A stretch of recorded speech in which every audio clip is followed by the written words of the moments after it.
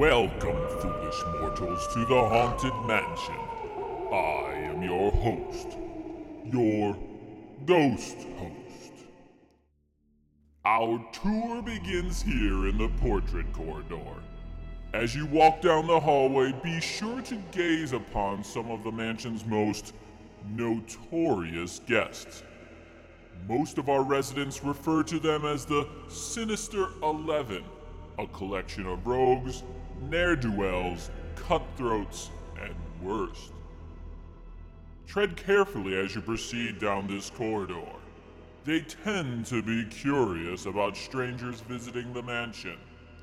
Curiosity, or perhaps something more sinister. Several members of the Sinister 11 include femme fatales like the opera glasses lady. There are few things that escape her sight or her feline companion. What about the beautiful Miss April December? They say youth is wasted on the young, but time has a funny way of catching up with all of us. And while we're on the topic of beauty, let's take a moment and discuss the mythological maiden MEDUSA. She's likely one of the mansion's most infamous residents.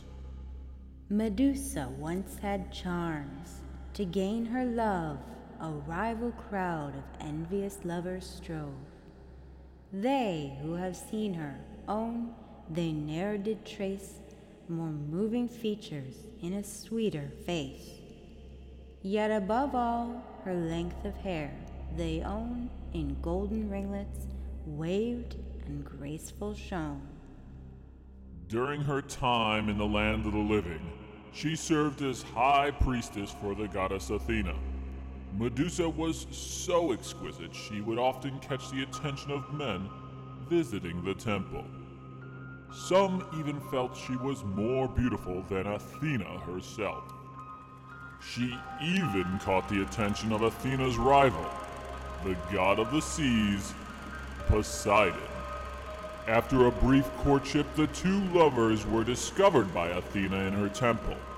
The goddess was so furious, she transformed the beautiful MEDUSA into a hideous gorgon. After her metamorphosis, MEDUSA appeared with scales, fangs, snakes for hair, and a terrifying scare that would petrify any man who dare lay eyes on her and turn them into stone. After MEDUSA went into hiding, the goddess Athena sent several warriors on a quest to slay the hideous gorgon. However, none of the warriors would escape the powerful glare of MEDUSA. It took a demigod to bring MEDUSA's reign of terror to an end. Perseus was a hero and the son of Zeus.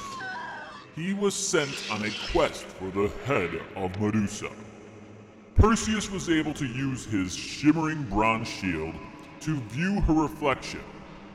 And that's how this gorgon met her demise. Oh, I'm sorry if that story may have frightened you prematurely. We here at the mansion are no strangers to decapitation. The young demigod then used MEDUSA's head to battle with a colossal kraken.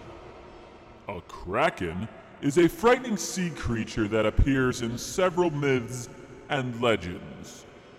You might have heard the tales of how Davy Jones, ferryman of the dead, employed a deadly kraken in order to terrorize the seven seas. And let this day be cursed by we who ready to wait. The Kraken!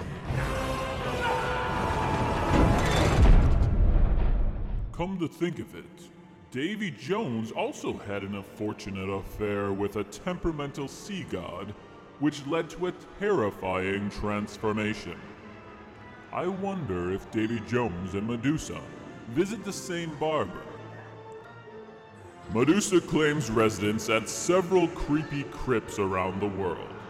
She even makes an appearance in Hong Kong at Mystic Manor, where the marvelous MEDUSA mosaic makes a metamorphosis in the Mediterranean Hall, changing from a gorgeous girl to a garish gorgon.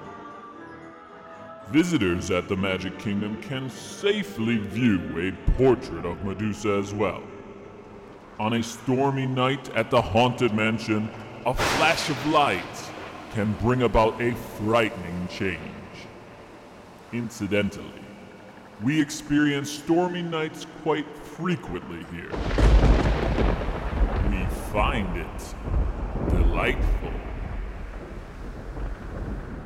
So next time you visit the Haunted Mansion, keep an eye out for a sweet, delicate damsel. But beware, she might transform into something so horrifying you'll find yourself petrified with fear. Now, let us know what you think. Have you ever caught a glimpse of MEDUSA at the Haunted Mansion? Are there any other residents you'd like to learn more about? Tell us about it in the comments section below. And why not take a moment to watch one of these other films highlighting the residents of the Haunted Mansion?